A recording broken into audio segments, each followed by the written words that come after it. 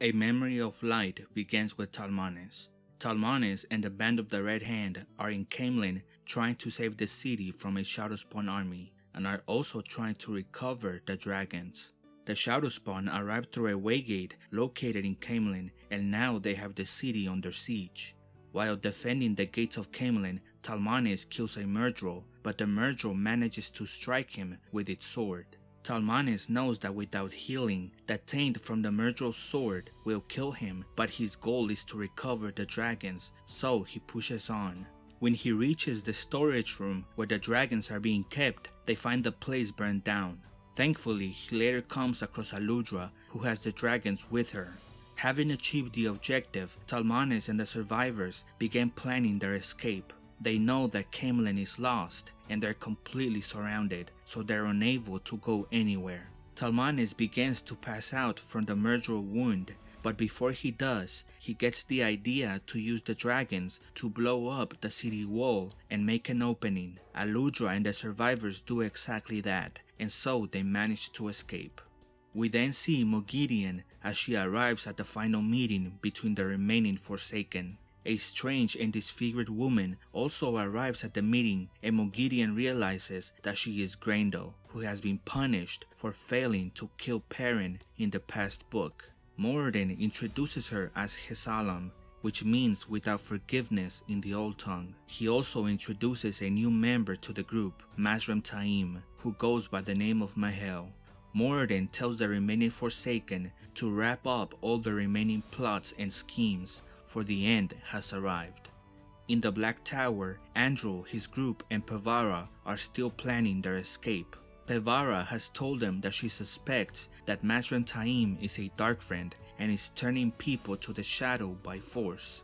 She explains that this can be done in a process that involves 13 Murdrol and 13 channelers. Pevara tries to teach Andrew how to form a circle between them, but this doesn't go well. Andrew takes full control of Pevara, and in a moment of panic, Pevara bonds Andrew to try to gain some control over him, but then Andrew does the same to her. The two end up bonding each other, something that we hadn't seen before. They now have some access to each other's thoughts and memories. We then learn that one of Logain's companions has been cut and turned to the shadow. They conclude that Logain must have also been captured and is probably being turned to the shadow as well. Androl and his group capture one of Taim's Ashaman and they question him. The Ashaman reveals where Logain is being kept, and so Androl and his group go rescue him. They kill the guards watching over him, and when they find him, they're relieved to see that he has not yet turned to the shadow, but he is too weak to channel. The Mahel's Ashaman quickly arrive to stop them and a battle ensues. Andrew tries very hard to make a gateway, but suddenly the roof collapses. Andrew and his group are dug out and taken prisoners. They are to be turned to the shadow one by one. At the field of Merilor, the forces of the light gather to meet with the Dragon Reborn. Suddenly Talmanes, the band, Aludra, and some refugees arrive through a gateway and they inform Elaine and Ewain that Camelin has fallen and the Shadowspawn have taken the city. Talmanes is now unconscious and is very close to dying, but Nynaeve quickly arrives and begins to heal him. Igyanin and Beldamon also arrive and they tell Ewain that they are here to serve the Amerlin seat. Igyanin feels very guilty for giving away the Mel Adam to the Sunchan when she promised Nynaeve that she was going to destroy it back in Book 4, so in order to restore her honor, she has decided to serve Ewain. The following day, Rand al'Thor orders the meeting to begin. All of the major rulers from the Westlands are in attendance, and so Rand declares his demands. He says that since he's given away his life to fight the Dark One, he needs 3 things in exchange for his life. One is what he calls the Dragon's Peace. It requires all nations to agree not to expand their borders, forbids them from attacking each other, and requires them to open a school in each capital. 2. Letting Rand break the seals to the Dark One's prison, and 3. That Rand has complete control over the armies of the light during the last battle. A long argument ensues, and Egwene is adamant that she is not letting Rand break the seals to the Dark One's prison. Finally, Rand tells Egwene that no matter what, he won't change his mind on the matter, and if they fail to sign the Dragon's Peace, it will mean the death of them all, for he will only face the Dark One on his own terms. Still, Egwene refuses to bend to Rand's will, but then Moiraine enters the room. Rand cannot believe that Moiraine is alive, and everyone is very happy to see her. Moiraine reminds everyone of the prophecies of the dragon and tells them that they must agree to the Dragon's Peace. If they do so, the next age will begin with peace. The rulers tell Rand that the Sun-Chan must also sign the document, and Rand promises to make peace with them. And if Tuon doesn't sign, then the document is voided. Aviendha then comes forward and asks Rand to include the Aiel in the Dragon's Peace. Perrin tells Rand that the Aiel could be used to ensure that the Dragon's Peace is followed, and Rand agrees. All of the Aiel except for the Shido are to be written into the document as enforcers of the peace and mediators of disputes between nations. With this, the Aiel will have a purpose after the last battle, and maybe the horrible future that Aviendha saw at Rhuidean will not come to pass. Moiraine then tells Rand that since he will be busy fighting the Dark One at Shayol Ghul, he probably shouldn't have complete control over the armies of the light, and Rand agrees, so he decides to give Elaine this responsibility. Finally, Moiraine tells Egwene that Rand is not going to break the seals to the Dark One's prison, but she, Egwene, will. She tells Egwene that the prophecies demand it, and Egwene agrees, but only when she feels it must be done. At the end, everyone begins to sign the Dragon's Peace, and Rand al'Thor leaves to help a friend. Landman Dragarin and his army are fighting a desperate battle at Tarwin's Gap. The Shadowspawn army is very close to overwhelming them, but Lan and his army refuse to go down. Just when it seems that all hope is lost, gateways begin to appear and the rest of the Borderlander armies come to their rescue. Lan is overwhelmed with joy, knowing that Malkier will fight another day. Elaine Trakand, now having complete control over the armies of the light, goes straight to work, and with the help of the 4 great captains, they begin planning the war against the Shadow. The 4 major battlefields are at Caemlyn, Kandor, Tarwin's Gap, and Shayol Ghul, so each great captain goes to one battlefront. Elaine and Lord Bashir will go to Caemlyn, Gareth Bryn and the Aes Sedai to Kandor, Lord Agomar to help the Malkieri and the Borderlanders at Tarwin's Gap, and Rodoli Turalda and the Aiel to Shayol Ghul, where Rand will face the Dark One. Loyal and the Ogier also arrive at the field of Merilor, ready to fight with the humans. They were very close to leaving this world, but they have decided to stay and fight instead. Elaine gives Fail the responsibility of coordinating the food supply, and also the very important task of guarding the Horn of Valir and making sure that it gets to Mat.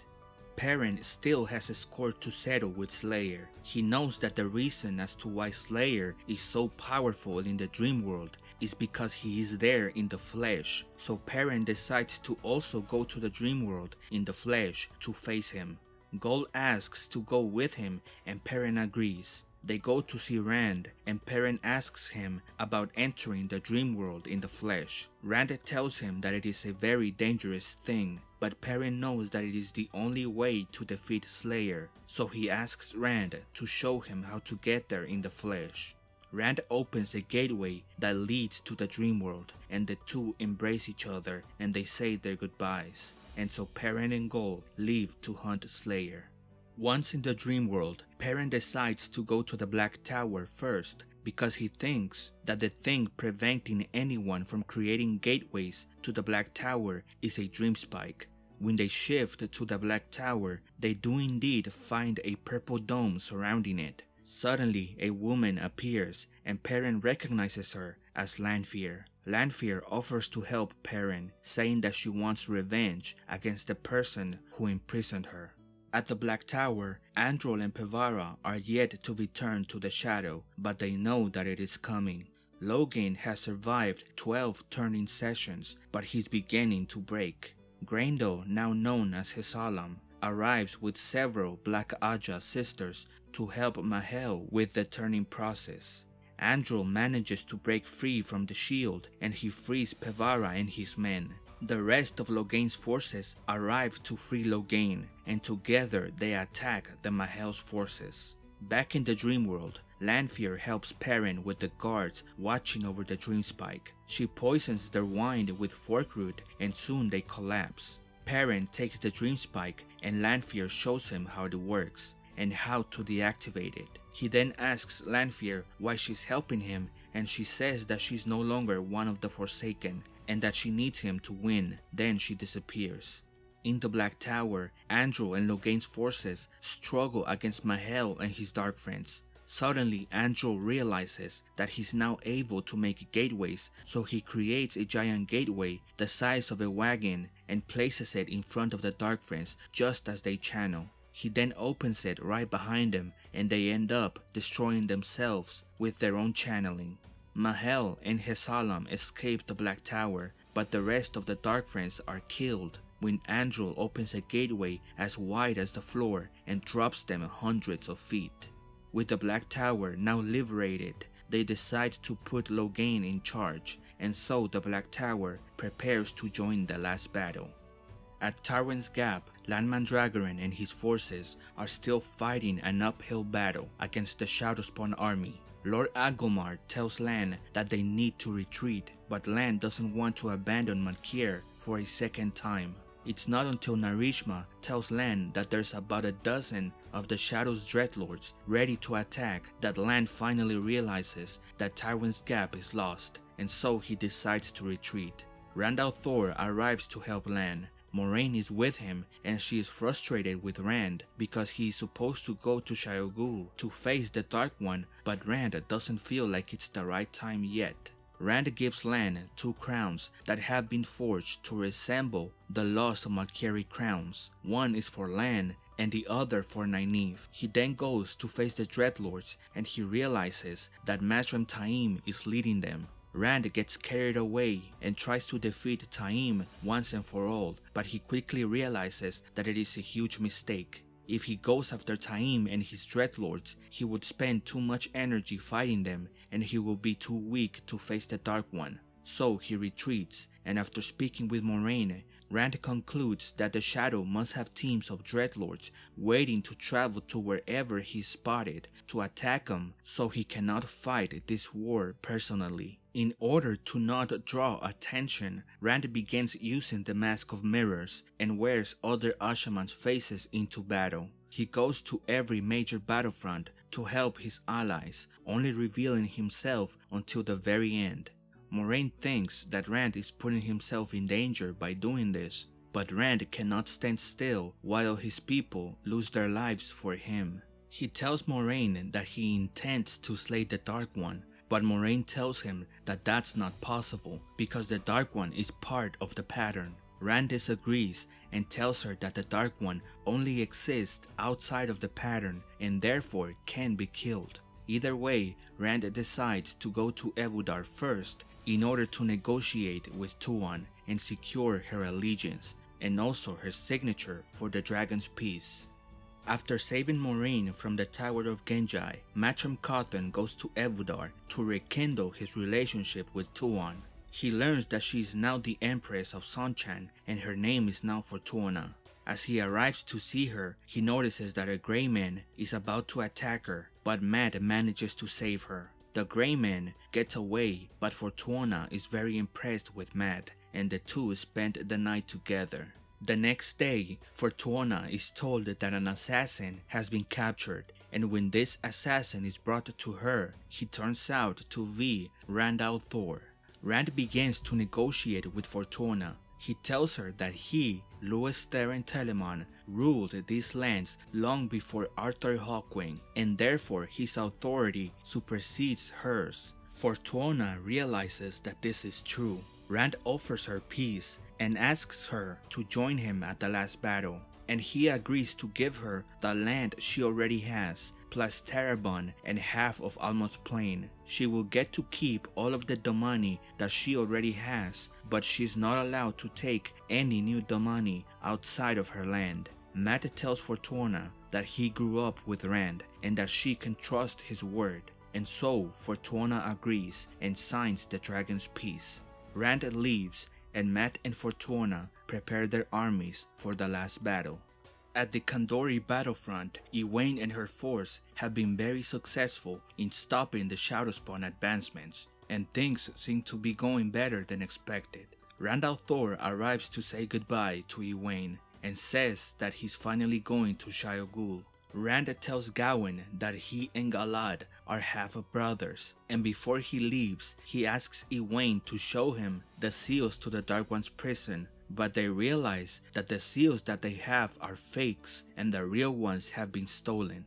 They have no other choice but to move on. Rand leaves for Shire Ghul, and Egwene returns to the battlefield, where things seem to be normal at first, but then out of nowhere, a giant gateway opens up and an enormous Sharan army appears. The Sharans attack them and they take Egwene and her forces by surprise, and in a matter of hours, Egwene loses 1 in every 2 soldiers and about 120 Aes Sedai.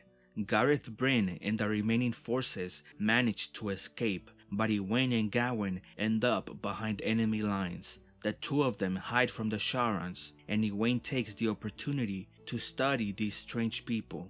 Until now, the nation of Shara had been very isolated and they refused any contact with the Westlands. It was said that the nation was in complete chaos until very recently, but now they appear to be fighting for the shadow. Their leader appears and he finds and captures Lyanne, who was also hiding. He releases her with a message to the Dragon Reborn that he, Baud the Willed, has come to slay him. He says that his old name was Barret Bell, and Egwene recognizes it. Baud the Willed is the Mandred. All this time, the Mandred was in Shara, fulfilling the prophecies of the Willed, and is now leading the Sharan armies against the light. Egwene gets caught by a Sharan, but she is rescued by Ygyanin, who appears out of nowhere and incapacitates the Sharan. Gawain then arrives with Bel Daman, and together they escape. They reunite with Swan Sanche and the rest of their forces, and Min also arrives and tells them that Rand has made a deal with the Seanchan and that they are coming to help them. Back in Ebudar, Matt and Fortuna learn that Egwene's forces have suffered a major defeat and are on the retreat. Fortuna briefly considers breaking her oath and making all the remaining Aes Sedai the money, but Matt convinces her not to and tells her that they must fulfill their oath and go support them, and so the Seanchan Empire travels to Kandor to help Egwene. When they arrive at Kandor, Fortuna goes to speak to Egwene, and the two of them let each other know how much they despise each other. After a long argument, they agree to work together against the Shadow. Min Farshaw has been helping out at the Kandori front. When she sees Fortuna, she tells Matt that someone will try to assassinate her. Fortuna overhears this and asks how she knows this. Matt explains that Min has a unique ability that shows her viewings of people. Fortuna is delighted by this, and she calls Min a truth speaker and declares that she is her doomseer. Afterwards, Matt and Fortuna go out to examine the battlefield, and Matt immediately realizes that Gareth Bryn is leading them to disaster. Matt quickly goes into action and takes some of his Seanchan force to fix Bryn's mistakes. Matt ends up saving Egwene's forces, and he declares Gareth Bryn a dark friend because he's obviously trying to lose the battle. He asks Tuon to give him complete control over her armies, and she agrees. He then sends Min to tell Egwene about Bryn being a dark friend. When Min tells Egwene the news about Gareth Bryn, she quickly dismisses it as nonsense, but after she gives it some thought, she realizes that Bryn has been making a lot of mistakes, so she goes to confront him. After Egwene points out the many mistakes that he has made, Gareth Bryn accepts all responsibility. He says that there's something wrong with him and that his instincts are all wrong. Egwene realizes that Gareth Bryn is under compulsion, so he is relieved of duty. Egwene and the Aes Sedai decide to give complete control of the armies to Matrim Cauthon. At Caemlyn, Elaine and her force decide to lure the Shadowspawn army out by setting the city on fire. After this, Elaine and her army retreat into the forest and the Shadowspawn give chase. In the forest, a recovered Talmanes and the band of the Red Hand await with the dragons, and Tam Althor and his Two Rivers men await with their longbows. With this strategy, they manage to defeat a large force of the Shadowspawn. But after a while, this strategy stops working and Elaine is forced to retreat to Cairhien. As they retreat, they learn that there's a new Shadowspawn army heading for Cairhien, and they realize that they are now at risk of getting surrounded. Bashir decides to attack this new Shadowspawn army first because he says that they will be tired, and so they do so. After a brutal fight, Bashir's plan seems to be working, but soon they learn that no one was watching their flank, and now the other Shadowspawn army is very close to attacking them. Tam tells Elaine that Bashir has been lying about the scout reports and he has not sent anyone to watch their flank. Thanks to Bashir, they are now very close to losing, so Elaine relieves Bashir of duty and tells Talmanes to watch him because she thinks that he was leading them to defeat on purpose. At Tarwen's Gap, Landman Dragarin has also begun to think that Lord Agumar is leading them to defeat on purpose because he continues to make very obvious mistakes. Land goes to confront Agumar, but he seems oblivious to his mistakes. When a messenger arrives to tell them that a Shadowspawn force has snuck behind them, Land decides that enough is enough and relieves Agumar of duty. Agumar is enraged at first, but after Land points out his numerous mistakes, Agumar realizes that there's something wrong with him. He says that he keeps having the wrong thoughts and that someone is messing with his head. Land recognizes this as compulsion.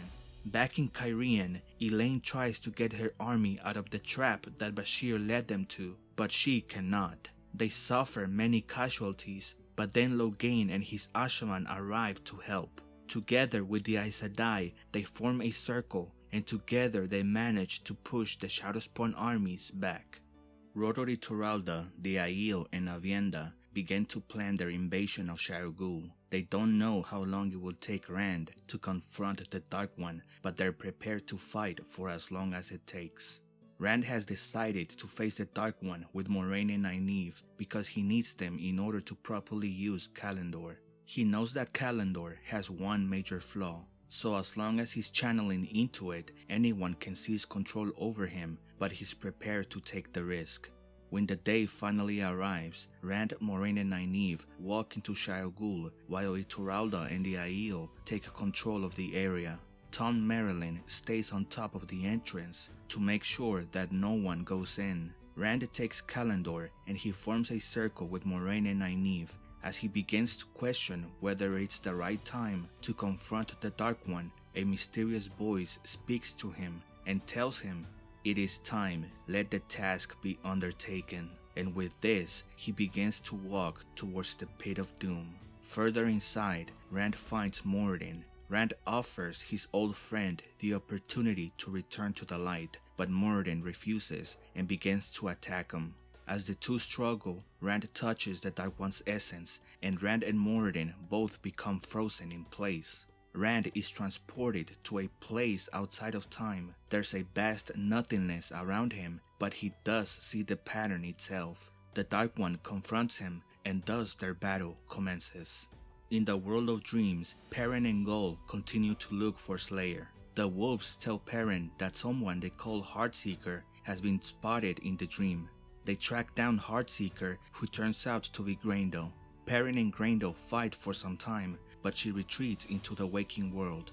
The wolves then tell Perrin that Slayer is at Shire Ghul, and when Perrin and Gol arrive to fight him, Perrin notices that Rand has entered the Pit of Doom. Slayer is accompanied by some red-veiled Aiel that can channel, but still Perrin and Gol manage to defeat them. Slayer retreats into the waking world, and then Lanfear appears and she continues to help them. She heals Gol and tells them that the red-veiled Aiel have been turned to the shadow. Afterwards, Elias Machera appears in the dream and he tells Perrin that he saw Grendel coming out of Rodo Iturralda's tent. Perrin realizes what Grendel is up to. She's corrupting the minds of the great captains with compulsion, so he tells Elias to go warn Iturralda before it's too late. Back in the waking world, Rodo Iturralda is leading the fight at Shire Ghul. He keeps having very disturbing dreams and he keeps hearing voices that tell him to change his strategies. So far he has managed to block these voices, but now he cannot resist and he's about to give a very fatal order when out of nowhere wolves begin to pour in and Elias Machera leaps on top of him and knocks him out. Iturralda is very thankful for this because he knew there was something wrong with him and he was about to make a big mistake. In Kandor, Egwene tells Mat that all 4 great captains were under compulsion and have been relieved of duty, and that at Tywin's Gap, the Borderlanders have lost 2/3 of their forces, and that in Cairhien, Elaine has also lost much of her force. Mat realizes that they can no longer fight at 4 different fronts, so he orders all the armies of the light to unite and fight at one front. He chooses the field of Merilor as the site of their final stand. In the dream world, Perrin tracks down Slayer and the two fight once again. Perrin is now very tired because he's been in the dream for way too long. Slayer gets the better of him and strikes him with an arrow. Perrin gets away, but he begins to lose consciousness. Perrin knows that he's very close to dying, so with all his remaining strength, he forces his body to wake up. He appears back in the waking world at the field of Merilor. Master Luhan finds him and takes him to get healed. In Tar Valon, Faio, her guards, and Olver go to retrieve the Horn of Valir. They come under attack by a bubble of evil and they try to escape through a gateway, but the gateway malfunctions and they're transported to the Blight. Faio and her group decide to go to Shire Ghul because she knows that Iturralda and the Aiel are fighting there. At the field of Merilor, Machem Cotton sets up his armies for the true last battle. He sends Ashaman to recruit more soldiers, including people from the village of Hinderstap. When he asks Egwene about the Horn of Valir, she tells him that Faio was put in charge of it, but she has not been seen anywhere. Mat tells Egwene to brace herself for the enemy has arrived, and in an hour the battlefield will be covered in blood, and so the last battle commences. As the last battle rages on, the Mandred begins to slightly outmaneuver Machem Cotton when it comes to tactics, but Mat still has many plays left. The Mandred is linked to 72 channelers and is in possession of the second most powerful Saangrial ever made for a male, the Sakarnin. The Mandred goes around killing thousands and asking for Rand to come fight him. Egwene doesn't know what to do to stop him, for he's just too powerful. Gawain decides to go after him and he puts on 3 of the Blood Knife rings, and with their power he manages to reach the Mandred and the two fight. The Forsaken doesn't really take Gawain too seriously, and after a short fight, the Mandred stabs him in the stomach and leaves him to bleed out. A mortally wounded Gawain manages to get on a horse and rides away. Back at camp, Mat sends Galad on a mission. He's to kill as many Sharan channelers as he can, and he gives him one of the Foxhead medallion copies that Elaine made. As he travels north to go kill the Sharans, he comes across a dying Gawain. Gawain, with his final words, tells Galad that Rand is his half-brother. As Galad watches Gawain die, he decides to go avenge him. He manages to go behind enemy lines and finds the Mandred. The Forsaken fights Galad, and Galad manages to do better than Gawain, but still, the Mandred is too much for him. The Forsaken severs his right arm and leaves him to die. Galad is later found by an Aes Sedai, who takes him to get healed. When Egwene feels Gawain's death, she goes into a battle rage, killing a bunch of Sharons. Sylviana calms her down and takes her back to camp where she recovers from the pain. Back in the command tent, several Greymen try to assassinate Matt and Tuon, but they failed to do so. Unfortunately, Swan Sanche is killed in the attack. Gareth Bryn, who was her warder, goes into a battle rage and is also killed. After Egwene recovers from Gawain's death, she goes back into the battlefield, stronger than ever. She notices that the Shadow has been using too much balefire and is causing the pattern to unravel. She then comes across Mazrim Taim and the two fight. Taim unleashes a crazy amount of balefire, which causes the pattern to unravel even more. Egwene searches within her and creates a brand new weave that is the opposite of balefire. She names it the Flame of Tarbalin. Egwene unleashes it on Taim and he dies, crystallized from the inside out. Egwene finds herself surrounded by the enemy, so she conjures a huge amount of the One Power and unleashes it as the Flame of Tarbalin once again. Egwene explodes with power and dies. She kills all the enemies around her and fixes the effects of balefire. On the Blight, Faio, her group and Olver try to reach Shayol Ghul, but on the way there, they are chased by Trollocs. Faio gives Olver the Horn of Valir and tells him to take it to Matt, while she distracts the Trollocs. Olver takes Vela and they make a run for it. Bella runs like the wind, but she is killed by an arrow. Olver hides under some rocks while the Trollocs begin to surround him. Matt and his remaining armies are on the brink of collapse. The Mandred has proven too powerful. As Matt prepares his army for one last charge, he notices that Lan is riding towards the Mandred. When Tam and his Two Rivers men see what Lan is doing, they take their longbows and kill all the Trollocs in front of him, thus opening a path towards the Forsaken. Lan, wearing a Foxhead medallion copy, doesn't waste any time and immediately begins attacking the Forsaken. The Mandred is very impressed with his sword skills and wonders if Lan is actually Rand in disguise, for he doesn't believe there could be anyone in this age that matches his skills. The Mandred tells Lan that he cannot win, but Lan is not here to win, he's here to kill him, and so he does. Lan puts his sword through the Mandred's throat, but in the process, the Forsaken puts his sword in Lan's stomach. When the Sharons see their leader dead, they lose all of their structure, so Matt takes the opportunity to order a full-on attack. Narishma manages to get to Lan and saves his life. In the Blight, Olver remains hidden under some rocks, but he sees that the Trollocs are trying to get to him. Olver is absolutely terrified, so out of desperation and thinking only of salvation, he blows the Horn of Valir. Suddenly, all of the Trollocs around him die, and he's saved by a familiar face, Noah Cherin. Noah Cherin has returned as one of the heroes of the Horn. Since Matt died by Balefire back in Book 5, his bond to the Horn broke. The heroes of the Horn all appear and they ride to join the battle.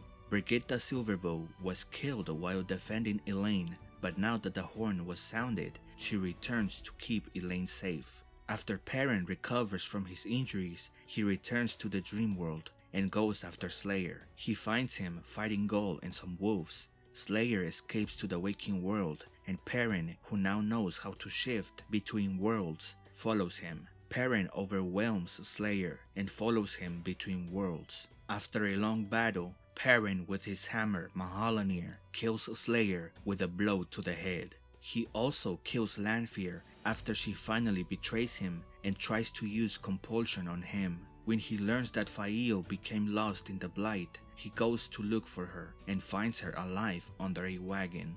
The Sonchan capture Mogideon and they make her Damani, and at Shayol Ghul, Aviendha fights Grendel, and during their struggle, Grendel tries to use compulsion on Aviendha, but it backfires, and now the Forsaken worships Aviendha. At the Field of Merrilor, the armies of the Light and the heroes of the Horn defeat the armies of the Shadow, but the war is not over for Matt.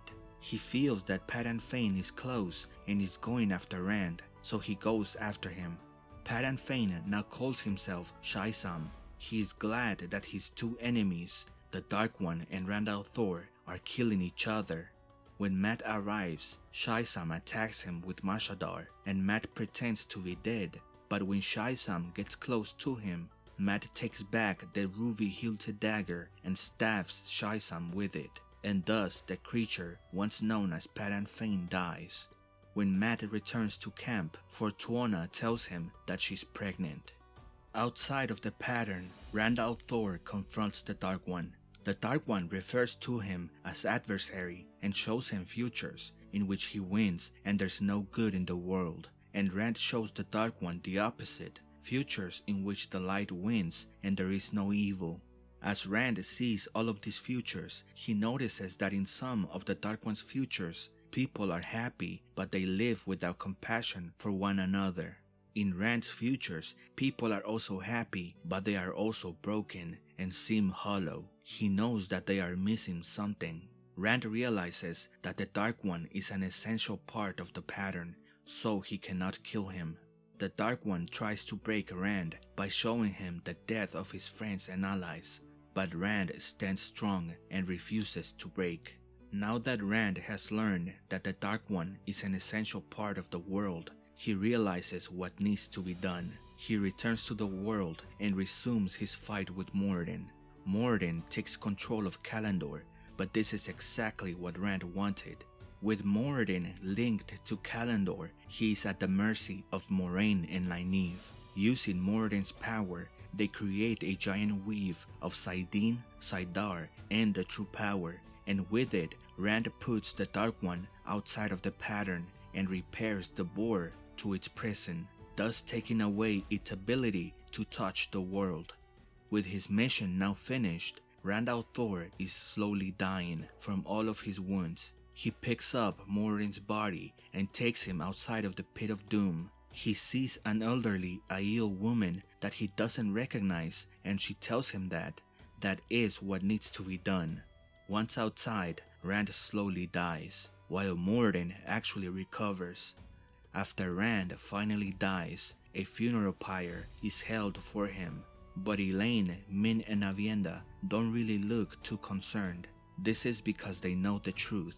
Rand is now in Moradin's body and is alive and well. As he looks at his funeral pyre, he notices that Catwin is looking right at him, but she doesn't say anything. Rand takes a horse and rides away, free to do whatever he wants.